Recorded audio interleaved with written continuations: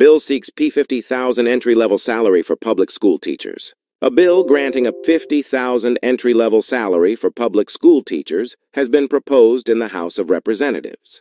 Makabayan bloc lawmakers, France Castro of ACT Teachers Party List, Arlene Brosas of Gabriela Party List, and Raul Manuel of Kabataan Party List made the proposal under House Bill 9920. The authors of this bill advocate for significant raises in salaries for public school teachers, aiming to bridge the disparity between their earnings and the cost of living.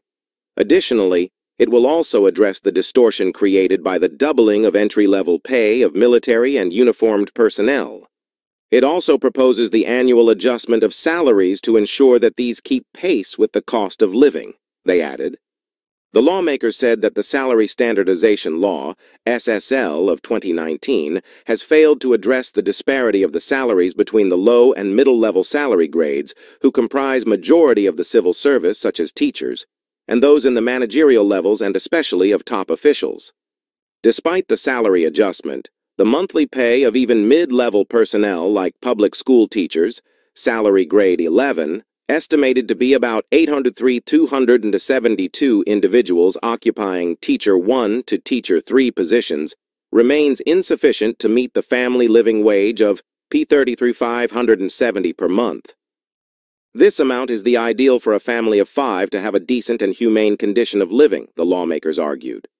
In contrast, the lawmakers said top government officials under salary grade 31 to 33, including members of the cabinet and Congress and the president, are given annual increases of around 5,000 up to 7,762.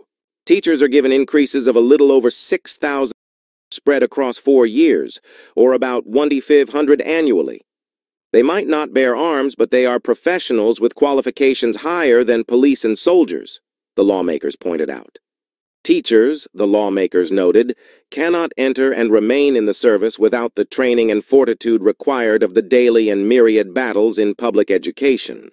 It must never be alleged that their qualifications, training, and fortitude are less than those of the police and the military.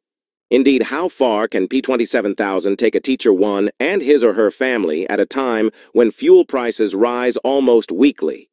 It must be stressed that this level of pay of the main frontliners of education professionals who went through long years of academic and practical training amounts to less than the family living wage, they said. No wonder most teachers would rather work abroad, despite the risks and hazards to cam almost thrice or 8 times the entry-level salary.